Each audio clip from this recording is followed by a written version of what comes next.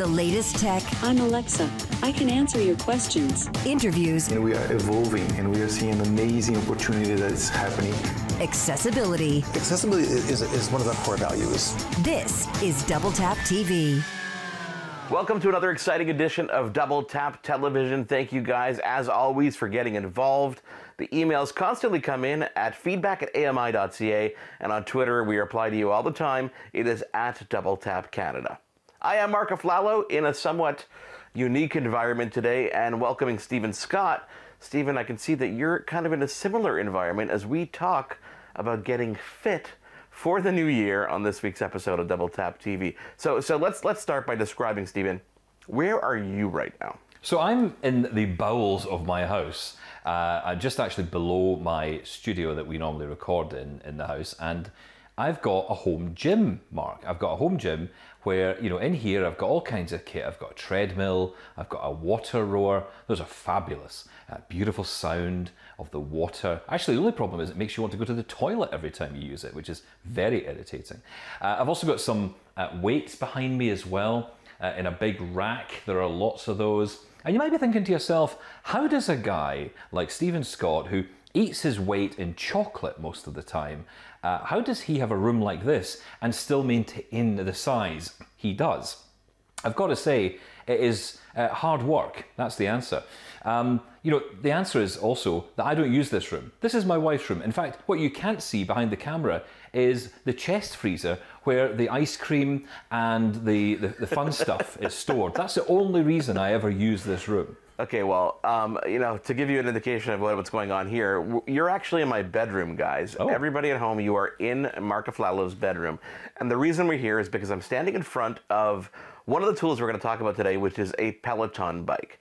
Now, this Peloton bike was one of the first connected exercise experiences. I think the Apple Watch might predate it, Stephen, if you want to talk about connected devices to help you stay fit. But the Peloton bike is one that has become extremely popular throughout the world with its online classes. So on this bike here, you can see is a 32-inch touchscreen. It's actually powered by the Android operating system. And when you turn it on, it launches into the Peloton app, and you can choose your types of classes, choose different instructors. There's a combination of live rides if you want to join something that's scheduled or already in progress. You can also browse through a library of on-demand classes that might exist. Yeah, that's right. I mean, you mentioned the Fitbit, you've mentioned the Apple Watch. These are the first devices that I can think of that were connected, but it was the Apple Watch when it really got accessible. That was the first time that we saw an accessible smartwatch that had all these functions in it. And of course, the Apple Watch is a great watch. And if you're a blind guy, or a blind girl, you're likely to spend a lot of money on what is a talking watch. And of course, the great thing about the Apple Watch is it talks, but it does other things like read your messages or give you your Twitter alerts or tell you the breaking news or give you your health advice. All of that spoken to you from its screen, direct to your ear if you wish. So, really, really smart technology. And the ability that this new version that we have now, the Series 6 with ECG capability, with this new blood oxygen monitoring capability, being able to monitor your heart rate, these are really, really important functions that can help you. And when you pair that with something like Apple Fitness Plus, again, a supremely accessible experience for someone with sight loss, you're able to use that together with, say, an Apple TV or your iPad or your iPhone, and it's giving you those real-time stats while you are exercising. And even I am able to understand what my heart rate is, how long I've been going. That's the one I'm always interested in. How long's this been going? All of that. That is really key, and all that information on my wrist, on screen, spoken back to me, whether you are blind or sighted. It's brilliant.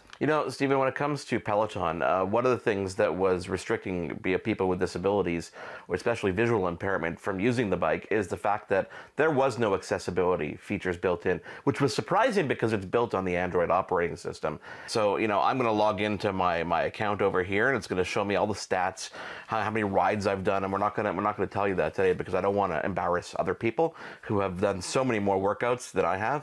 But I do want to show people just how easy it is to turn on the accessibility features. You literally hit the settings button in the top right hand corner, and then you go to device settings, and then it brings up a very familiar interface for those people who are Android users. Now you swipe all the way down and you'll see right at the bottom accessibility. And when you hit accessibility, you're presented with 3 features. Again, very Android-like. Talkback, you could turn it on or off, select to speak, and switch access. So there's lots of different ways that you can use accessibility now, and Peloton has worked these core features into their app itself, so you've got a lot more description as to what's going on, very similar to the feedback that you're getting on Apple Fitness Plus. Now, when you talk about Peloton, you're having to buy that bike, which is a connected bike, and it's got all the fancy bits in it to make it work. It's got, of course, the account that you have to have in order for it to operate. You've got to sign up and pay monthly and all of that. And yes, that's true with Apple Fitness Plus as well. But in terms of hardware, you can use dumb hardware, which is great, right? You know, one of the issues I have with my treadmill here and with my rower is that there's lots of information on that screen that I just can't see. Lots of information, I just don't know what's going on. So when I put it on, I'm putting it on a level I can just about understand and get to. I know how to raise the speed or, you know, incline, change the incline, whatever it might be, but that's about it. Whereas with something like Apple Fitness Plus, I'm getting that information, they're guiding me through, actually helping me create those routines, those workouts that will make the difference. And it's the same with the rower, it's the same if you want to improve the strength or core, you can use dumbbells or weights for that as well. And all of that information, again, is audibly provided to you in a similar way to the Peloton, but maybe not with the price tag to go with it. Stephen, you get on to your piece of exercise equipment over there. I've got my Peloton shoes I got to strap on, which got the Peloton cleats that hop into the pedals and make it easier to support my body weight, of course. I've got my little towel ready to go. So we're gonna take a quick break. We're gonna hop on our exercise equipment. Let's get a sweat going during the break and come back and see where we're at here on Double Tap TV. Love Double Tap TV? Listen to AMI Audio for Double Tap Canada every Thursday at 8 p.m. Eastern for news and reviews on everything tech.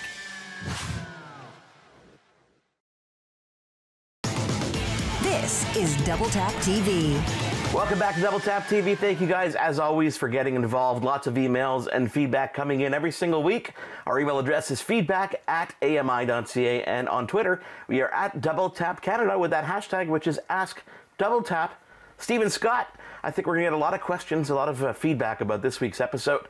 I'm sitting here a little bit out of breath because I've been biking for the 2.5 minutes of that break. How are you getting on over there? I can see that you're fiddling on a lot of buttons. How long have you been on there for? Yeah. Can you see what's going on here, Mark? Can you tell what's happening? Not really. I'm kind of focused on seeing straight because I've been on this bike for a little bit. Stephen, what's going on there? I just can't get it to start. You haven't even started? Come on, I'm looking down at my timer and I'm at, oh God, 26 seconds? I don't think this thing's even on, Mark. Do you know what? Forget it. I'm not doing it. I'm not playing. You're not giving Stephen, you know, I can imagine as someone just like me who's trying to keep focus on this bike, and I can see everything around me. For someone who has a visual impairment, even just walking out of their house and going for a brisk walk or a run to try and exercise can't be that easy, can it? It is really difficult, Mark. You know, the idea of going out for a quick run is almost impossible when you can't see, at least when you're on your own. Now, you can, of course, buddy up with someone, and many people do that, but with the restrictions of lockdown over 2020, social distancing still in place, that adds more barriers, meaning that more of us are spending our time stuck at home. But here's a question. What if technology could make it possible to go for that run without the need for anyone by your side? How cool would that be?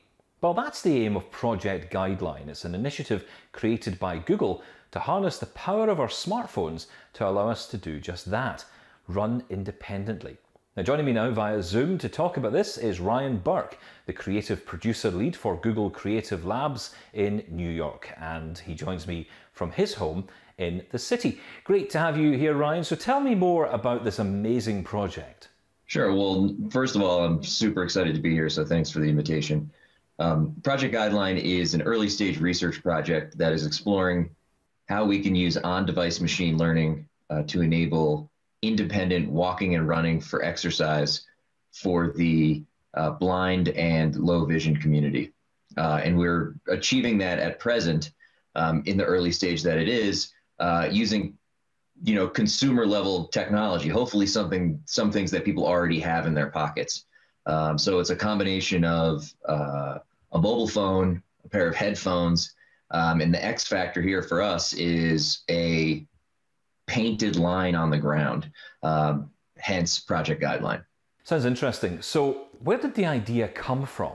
So this project from the very beginning was sort of co-developed by Thomas Panic, who is the CEO and president of Guiding Eyes for the Blind, which is a nonprofit based in the New York area that provides guide dogs to individuals who are blind or who have low vision free of charge. It's a wonderful organization.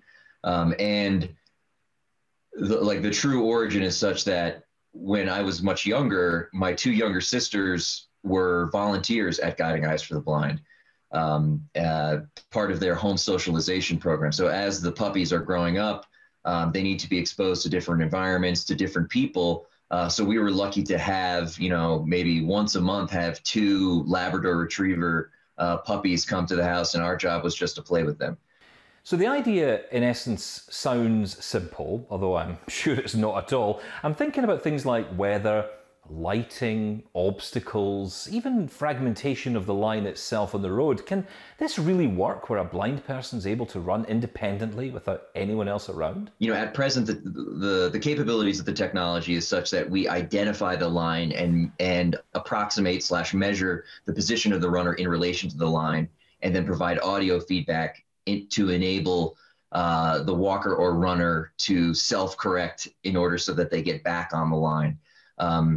So to your original question, I do want to be clear, this is still very early stage research. There may be, in order for it to work, or I guess, let me say this, very plainly, the technology doesn't presently support obstacle detection. So in order for an individual to use the technology, there needs to be another sighted person in the loop, as we say, just to help orient the runner or the walker, the user, if you will, to the course. And then also just have them do a once-over to make sure that there are no overhanging branches or there are no sticks or rocks in the path, et cetera. Obstacle detection is something that we're very excited about, and it's something that we're going to be looking at next. But I just want to be clear that for now, that is not part of the capability set of the technology. I think, to be honest, there are people out there who will just be so pleased to hear that this is even being considered, Ryan.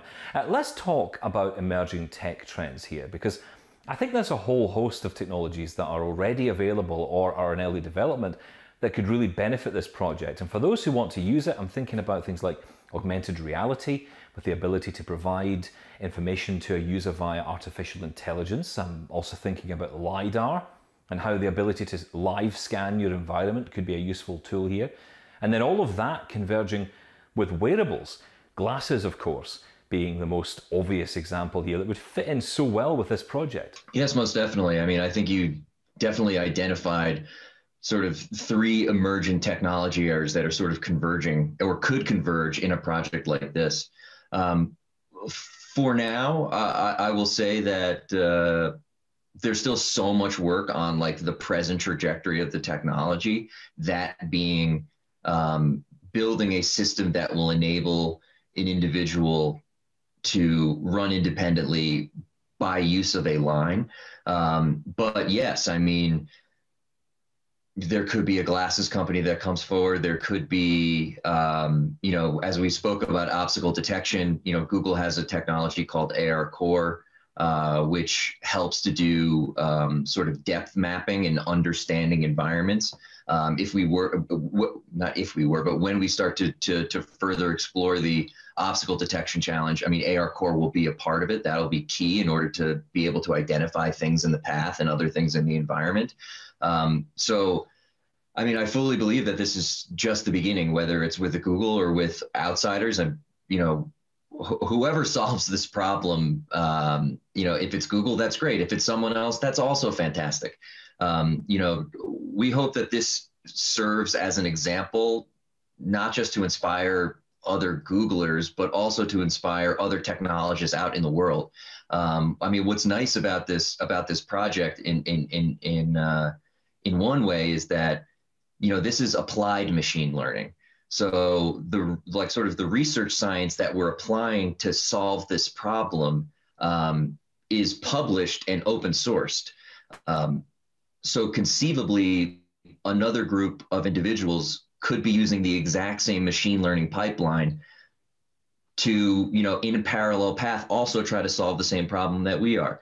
And to your point, in terms of whether it be LiDAR or whether it be depth cameras, so on and so forth, these are technologies that other technologists have access to.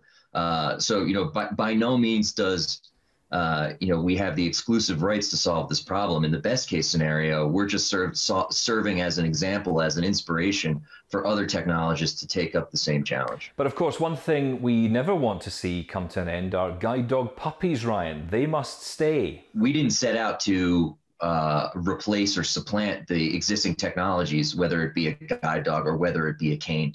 This is just meant to be another potential option. Maybe used in conjunction or maybe used on its own in very, sort of constrained environments. But by no means are we interested in doing any sort of replacing. This is purely a complementary and offering another option to those out there who would like to try it.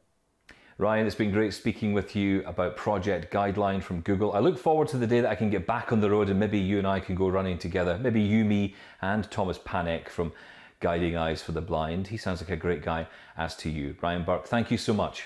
That was Stephen Scott in conversation with Ryan Burke, and I'm still a little bit out of, well, I'm out of shape for sure, but out of breath a bit because I'm sitting here riding the Peloton. I think I'm going to wind down and switch to a little wind down ride as we head into another break. Let's come back and let's dive into Apple Fitness a little bit more because this is the newest entry on the block. And I want to get your experience, Stephen. I know that obviously wearing your watch is essential to that service. I want to understand how that all works, especially for someone with visual impairment.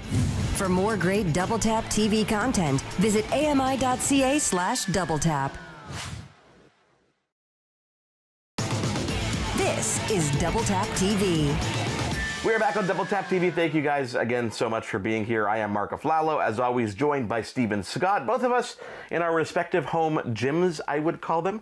Mine happens to be a corner of the bedroom where the wife takes over for a couple hours a day, whereas towards the end of the day, Steve and I dive on for about 10 to 12 minutes and work up whatever sweat or whatever capacity I can probably do.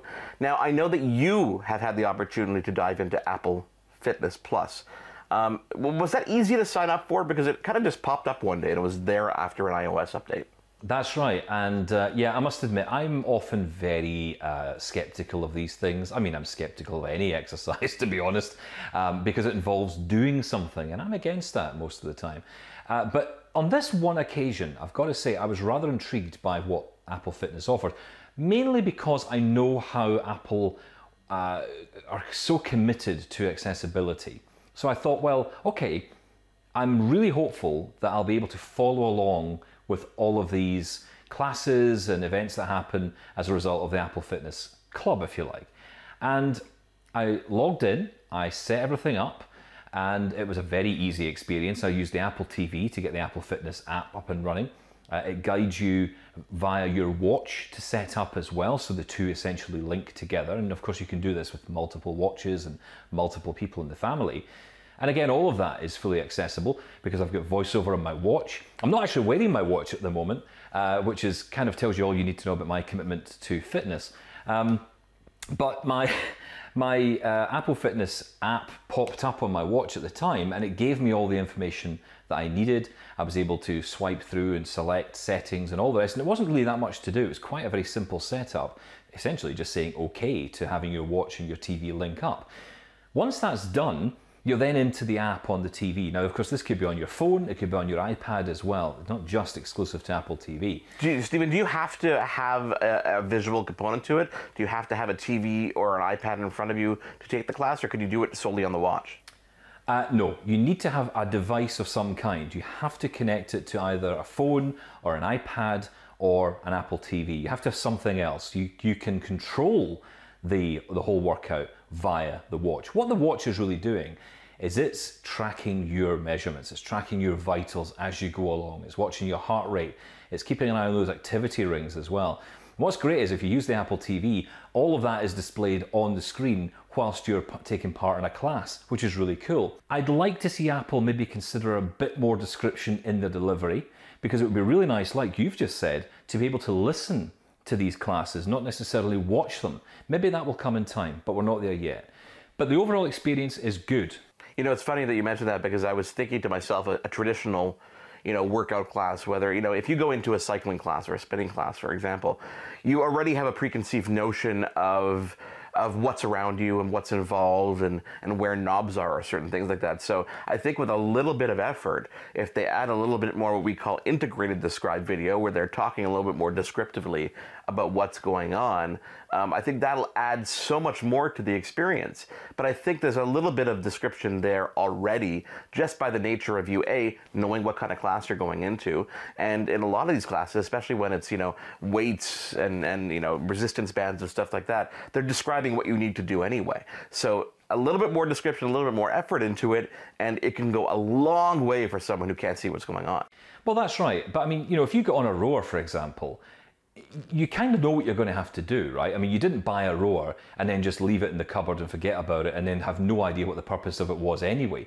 Of course you know what it does. You know you're going to have to grab that handle, you're going to have to pull it towards you, and so be it. And I think that's the key point here.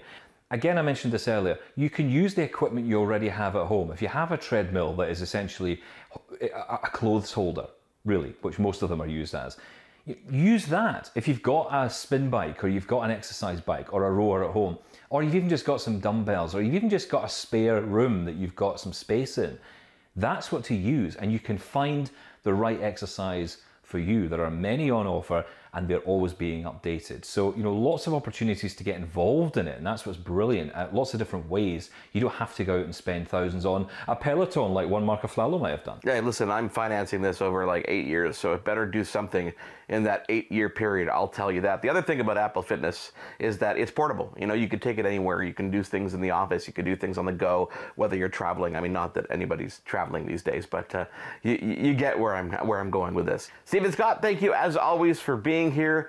Try to get that thing working. Maybe next time you'll actually be able to show us some progress. I've got a hammer here. I might see if that'll do it.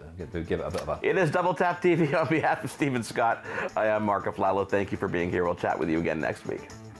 For more great Double Tap TV content, visit ami.ca/doubletap.